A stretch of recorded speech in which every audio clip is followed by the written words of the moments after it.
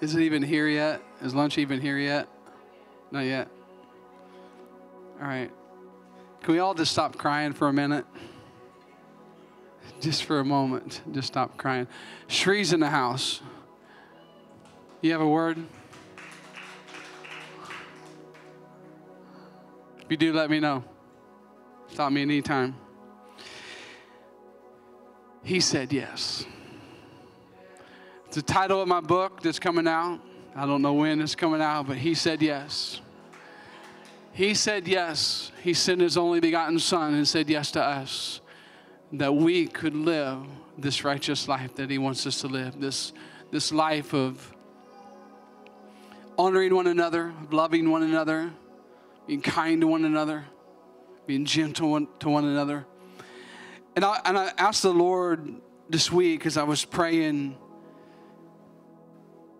what the direction of this next month and this next season is. And I really want to walk into this yes season of what yes means in the Word of God and what yes means in your and my lives. And if you haven't read your Bible, I want you to just get to the point where you just dig into it. Dig into it and find out what your yes is. Find out what he has for you.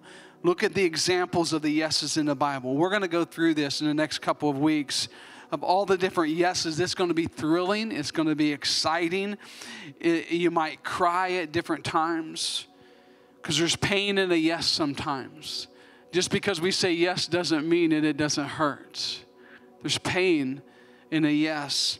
And I want you to know that there's so many yeses in the Bible that we can glean from and grab from. When Abraham said yes, when Moses and Joshua and Ruth and Esther and Elijah and Paul and the disciples said yes to him, what that did.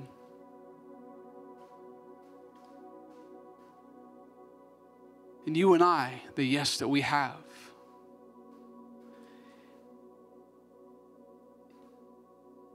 If he calls you to a yes, can you be trusted with that yes?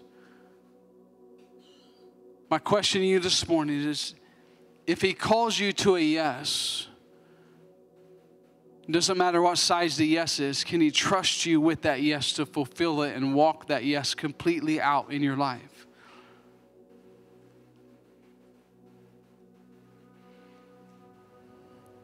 August 14th, 2017.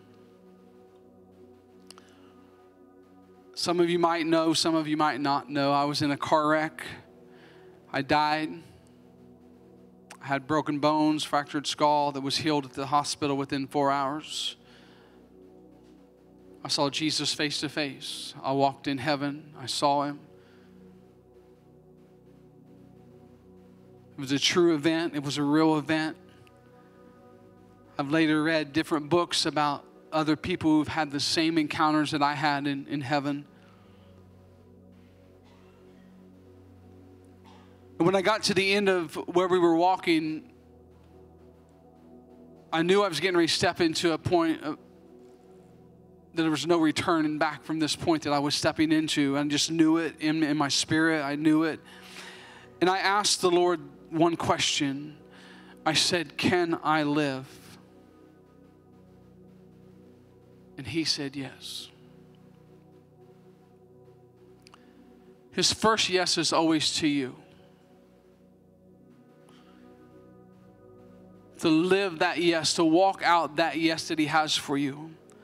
And when he said those words to me, he said yes. When he showed me the multitude, when I turned to the left and I saw the multitude of people, and I said to him, who are all these people? And he said, these are the ones that would not have made heaven if you would have chose heaven today.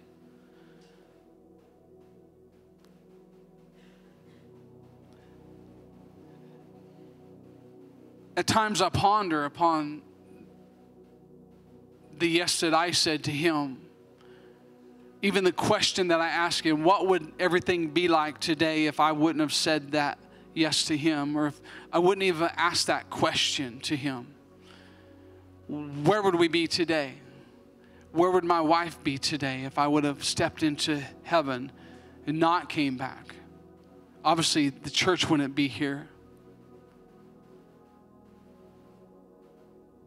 You and I wouldn't be here right now to rejoice with him and glorify his name and magnify him as we did, as everyone come up front. And I so appreciate that, how you guys worship today. It was over the top, and I thank you for that.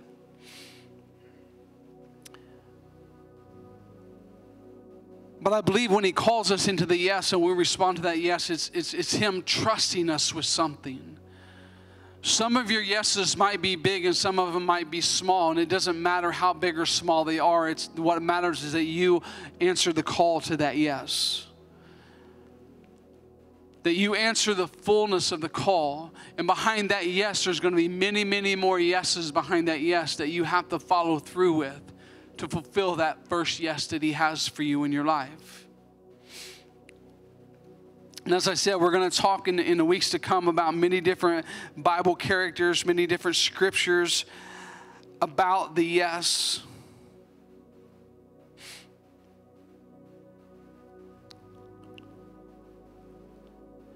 It doesn't matter what you go through in life if you will learn to follow the yes and say yes to him. When you're in the streets, when you're in the highways, when you're in byways, when you see someone that needs assistance and God asks you if you will help them. He's not always going to ask you to help them because he's got you on a path and he might not want you to veer from that path. So always be mindful of that. But there are times that he wants you specifically to reach out to someone. This past week, I had a truck driver come up into the driveway and he rolled up and dropped off some sod. And I felt the Lord say to me, ask him if he knows me. And I'm pretty bold anyhow, and I ask a lot of people on a constant basis, do they know Jesus? And his answer was to me when I asked him, he said, I kind of do. And I knew that really meant no, that he didn't really know Jesus. He knew of Jesus, but he didn't have a relationship with Jesus. And I said, do you have a relationship with Jesus? He says, really, no, I don't. And man, I got to pray over him. That truck driver left crying, driving his truck away. That's just me answering the call to one little yes that changed someone's life from maybe eternity. I don't know what that little yes that I answered the call to is going to amount to, because it could be a yes that he says to God that is greater than anything I've ever seen. My yes to God is this church, this ministry. What will your yes do? As I said, some of your yeses might be great, might be small. Some of you might be world changers. Your yes might change the world, literally change the world. There's some yeses in here today that are going to change the world. The world. And there's some yeses in here today that's going to change a city. Some are going to change a region. And some are going to change just the life of someone. Walk in every yes that he has for you. He didn't say no to me. He said yes, and he trusts me with that yes. And I'm guarding that yes with everything in my heart. If you know me by now, if you know the depth of me, my yes is so guarded. Because I want God to have his way with me. I want God to have his complete way with me in anything. I constantly am praying, Lord, if there's anything in me that's not of you, take it out now. I was driving yesterday. I just said, up and out in Jesus' name, whatever it is. If anything in me, up and out now, get out. Go. You got to go. I took authority over myself. Nothing in particular. I just said, if there's anything in me, up and out. I'm just constantly reminding the enemy he has no place in my heart. He has no place in my life. Up and out in Jesus' name. You can do the same thing. You don't have to wait for someone else to pray over you. You can pray over yourself and say, up and out right now in Jesus' name. Kick him out right now.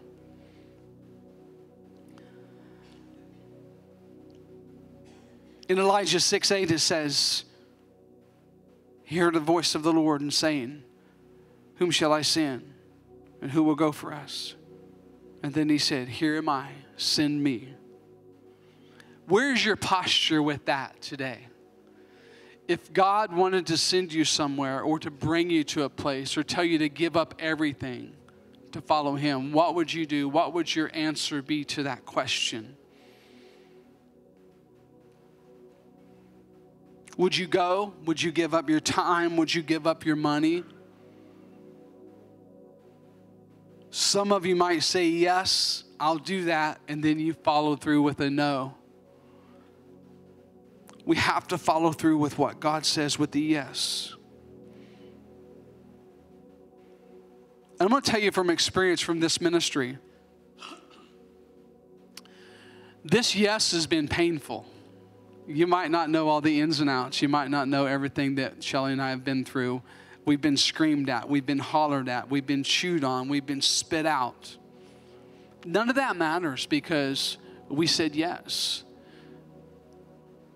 And we'll go through whatever we have to go through to continue to walk that yes out. It doesn't matter what people do. You know, when Randy, when you said that this morning, I thought maybe there was going to be a line of people come up to me and want me to forgive them for whatever I've said. I don't know. But I just feel like there's going to be a line. I'm like, where are they all at? You know, because I thought, man, I know people have been offended at me. I know they have. They walked away because of it. They walked away from a yes, from a call. And it hurts my heart. But I'm pressing on. I'm pressing into the yes that he has. I want to look at a particular yes in the Bible.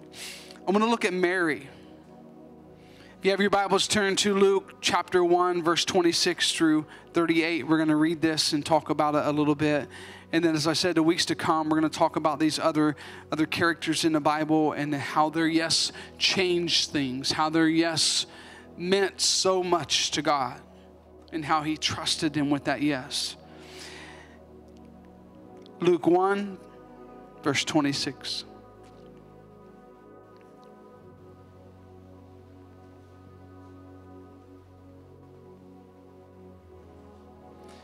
It says, now in the 6th month, the angel of Gabriel was sent to God in the city of Galilee named Nazareth to a virgin engaged to a man who was named Joseph, a descendant of David. There's so much history in that. And the virgin's name was Mary. And coming in, he said to her, greetings, favored one. Would you love to hear those words from the Lord? Greetings, favored one. I know I do. The Lord is with you. But she was very perplexed at this statement and kept pondering. Listen, she kept pondering what kind of salutation this was. And the angel said to her, do not be afraid, Mary, for God has found favor with you. I want God to find favor in me, in my life, and I believe that he has because he trusted me with this yes. He's trusted me with a multitude of people that he showed me in heaven. Trusted me with a multitude of people that he showed me in heaven.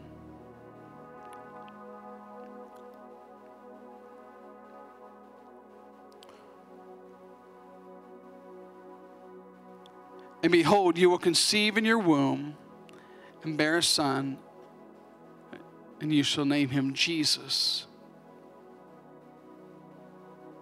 He will be great and will be called the Son of the Most High. Can you imagine?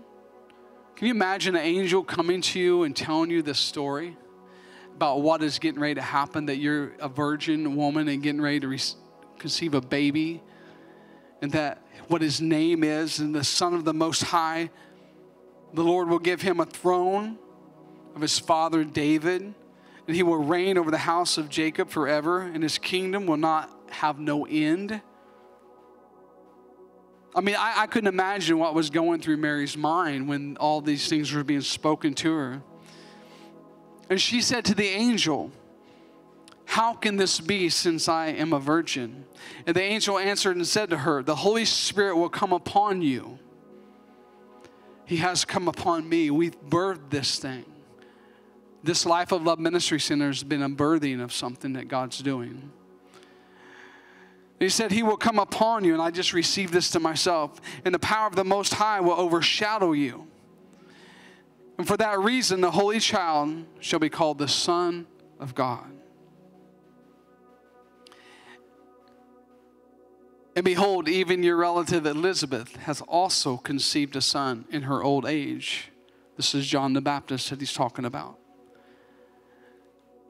And she who was called barren is now in her 6th month. For nothing will be impossible with God. Always remember that. Nothing will be impossible with God. And Mary said, this is the key word I want you to hear. Behold, the bondslave of the Lord, may it be done to me according to your word. And the angel departed from her. Let's pray. Father, we just love you this morning. We glorify your name, Lord. Let us answer the call to your yes, Lord. Let us say these very words that Mary said, may it be done to me according to your word. May my yes be your yes. May my yes be walked out fully and completely. God, we love you so much. We love you so much. We say yes to you, Lord. In Jesus' name, amen. On the count of 3, can we say yes? 1, 2, 3. Yes. Yes. Hallelujah.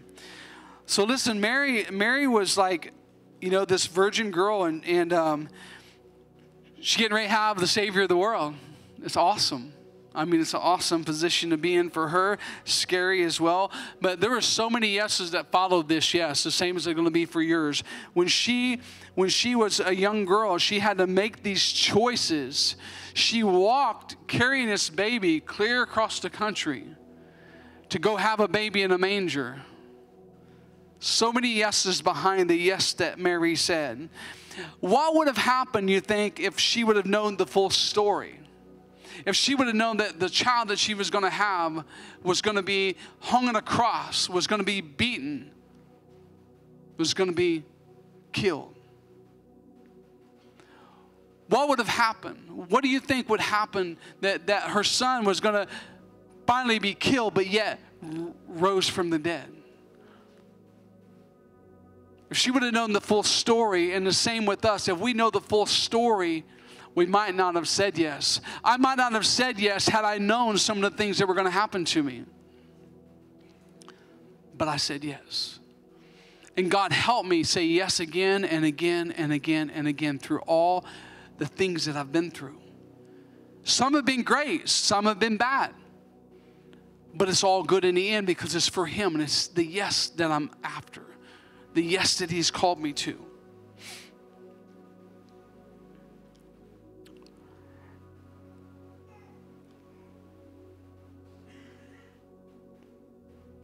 He knew he could trust Mary with a yes. That's why he asked her. And if he asks you to do something, and you say yes, it means he can trust you with that yes. He wants to trust you with the yes. He has a yes for every one of us. Because he said yes, he has a yes for you and I to answer the call of. So my question to you this morning is, how are you living your life?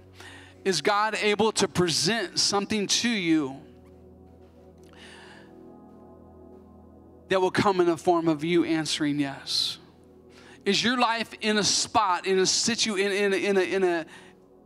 way, lived in a way that He can trust you with something big? Or even something small? Are you living your life in a way that God can say, listen, I need you to say yes to this. I'm going to give this to you. I'm going to hand it to you. And man, it's going to be amazing. You know what I mean, Uwe, don't you?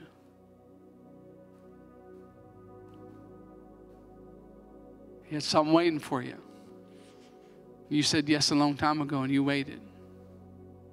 God's answered that call. Aren't you grateful for him? So can he trust you with a yes this morning? I know this is simple, to the point. It's just how I roll.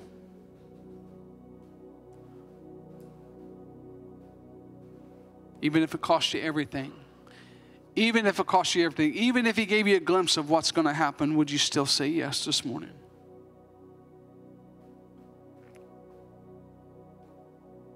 Shelley and I said yes. The Life of Love Ministry Center, I said no 3 times before I said yes. 3 times I said no. I don't want to go to that city. I had nothing. I wanted nothing to do with this city. Not one thing. Matter of fact, this was the last place in the world I wanted to be. Shelley will tell you that. This is the last place I wanted to be. But when I already told him yes before, I just didn't know it was Martinsville.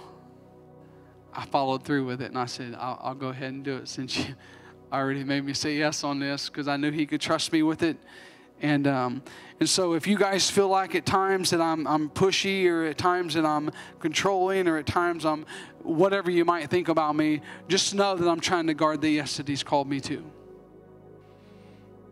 I come straight out of bounty hunting into full-time pastoring. So I'm learning as I go. And it's okay. He's here. I must be doing something right. Let's stand. I don't want to drag this out. So remember, we're going to learn, coming up, we're going to learn about, start reading into these characters: Abraham, Moses, Joshua, Ruth, Esther, Elijah, Paul, disciples. Even look into the little man or woman that said yes to Jesus riding in on a donkey, and they went and they got the donkey that was tied up. That man said yes too. I mean, Jesus might have had to come walking in on his 2 feet. Had that guy not said yes and gave him the donkey to ride on. I mean, that guy said yes. It might have been a little yes, but it meant so much to God. Because it fulfilled, like Randy said, it was part of the puzzle. Or like David said, it was part of the puzzle that God has. Putting those pieces together.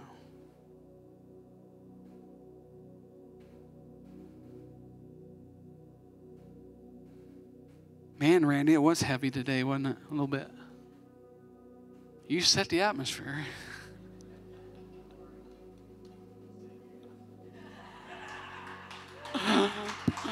I just want to jump up and down. Yeah. So, I love it, man. I love what God's doing. You know, just press in to the yes. Press into what he's called you to do. You know, life's going to throw a lot of things at you. It really is. Really is. I found out this morning, it's kind of interesting, the Lord put it on my heart to ask my sister if I've ever had, if my mom ever lost a child, and because I didn't think she had, and found out this morning when I was 5 years old that she did lose a child. Didn't know it till this morning. I was a little bit emotional this morning thinking about that. My cousin just shot himself last week. I went to a funeral yesterday. A few months back, my other cousin killed himself. A few months back, his dad had died, and a few months before that, his other brother died.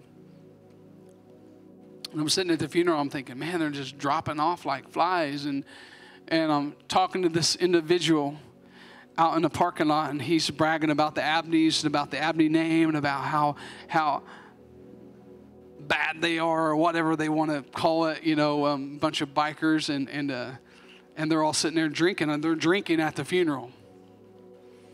And he said, I don't know any Abney that don't get drunk. I'm just listening to him, and finally I just stepped in and I said, well, you met one now. But I used to get drunk. But I don't know more. I get drunk on the Holy Spirit. But what a testimony to say to him is like, you met one now. You met an Abney that don't get drunk. And I'm a preacher too. Man, you should have seen his countenance change. It changed all over the place. But I'm grateful that I'm changed. I'm saved. I'm on my way to heaven.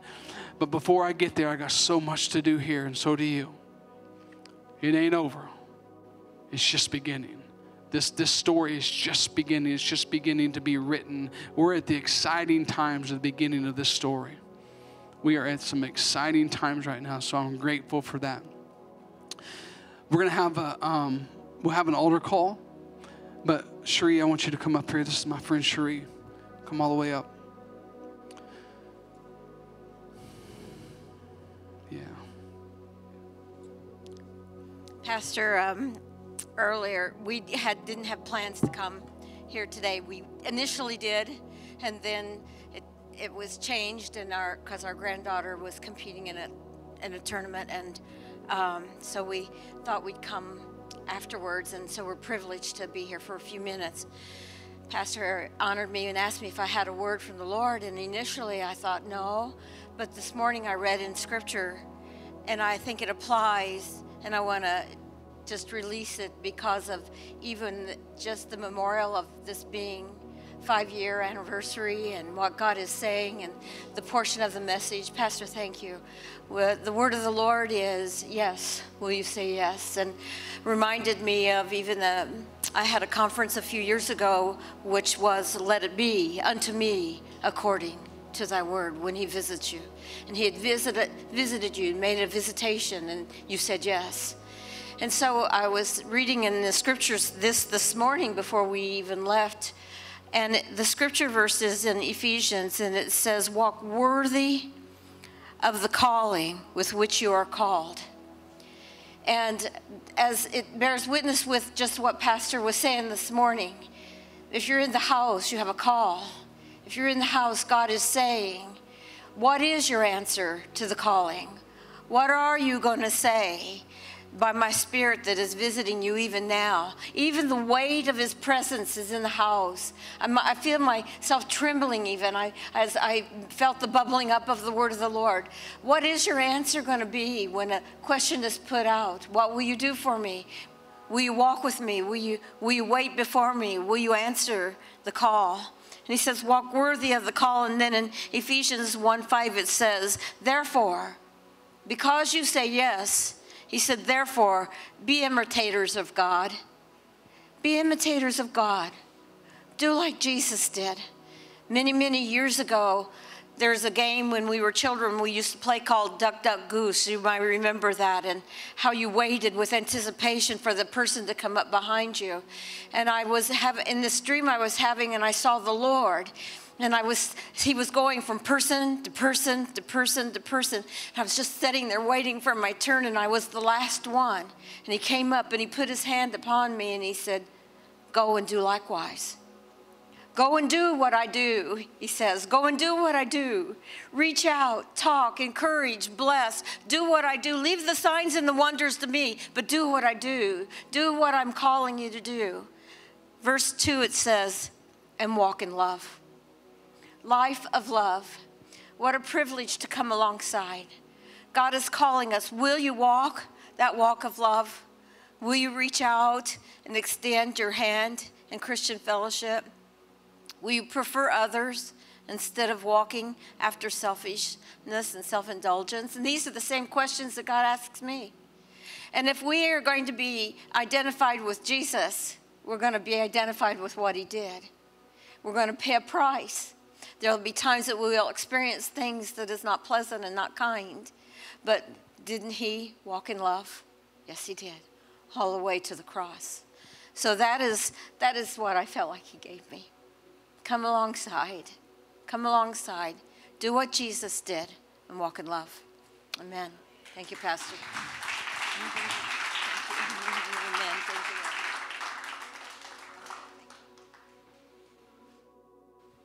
All right.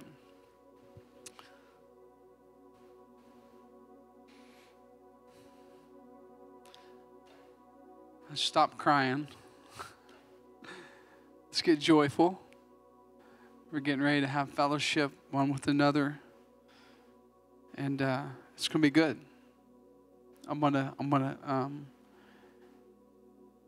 is there anybody here that's not saved? If you're not saved, come up front. Let's just do it now. Let's get it over with. That way you can live the rest of your life joyful, peaceful. Might be beat up a little bit. It's all right. We'll be here for you to help you. Is there anybody that's not saved? Okay. I'm going to ask one more time. Is there anybody here that's not saved, that really don't know Jesus as their Lord and Savior?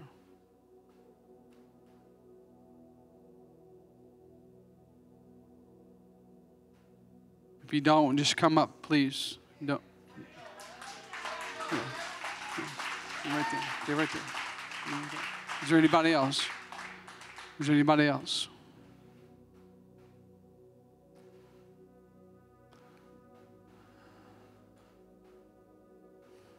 Listen, this is life or death. Anybody else? Young or small, listen. When I was 8 years old, I gave my life to Christ.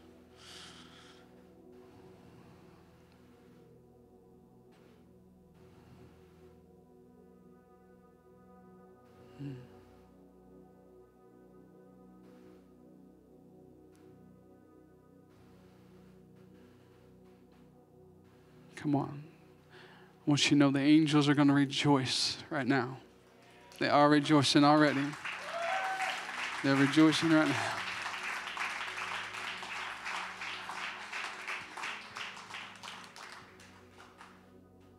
Listen, guys, there's no specific prayer the Bible says to pray at all. What he does say is to confess in your heart. And I want you guys, as I'm talking, just to close your eyes. To confess in your heart that Jesus is Lord. Ask him to forgive you of your sins and to cleanse you of your sins. All unrighteousness. Knowing that from this point forward that your lives will be his. When he sets that call before you, when he sets that call before you to say yes, you'll say yes and you'll walk it all the way out. From this point forward, all your sins are gone. They're washed white as snow. Never to be remembered against you again. Never. He loves you so much that he sent his son, that he could live inside of you. The Holy Spirit could live inside of you and give you direction in life. Father, we thank you, Lord, for your faithfulness this morning. How precious. Thank you, God, for your sons and daughters this morning. This church, these people, we're honored to serve you because Jesus served. That's what he came to do, is serve. That's what we're here to do, is serve one another. Not get envious. As Randy said, not build fences. But freely love one another.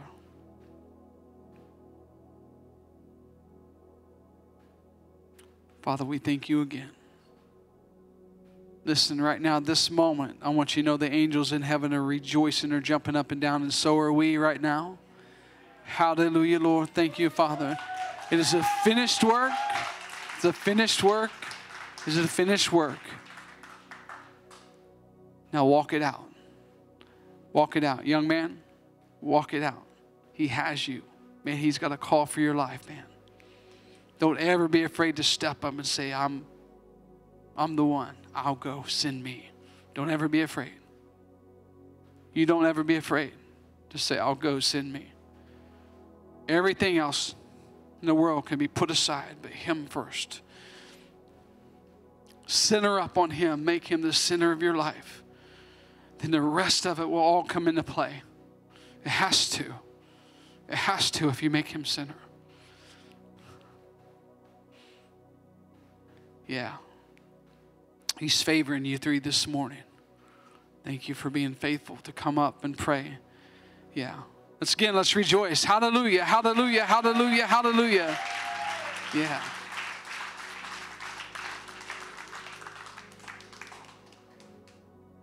All right, let's pray for the food. I can smell it. I think I can smell something. It's almost here. Well, we can fellowship till it gets here. Father, we just thank you, Lord, for this food we're about to receive. Lord, we thank you for the salvation of this morning. We thank you for your goodness, your mercy, and your grace, Lord. God, I praise you right now. We seal it right now with Holy Spirit, these salvations. Father, we say that put a hedge of protection around these men and women this morning. God, you put a hedge of protection around these families, Lord.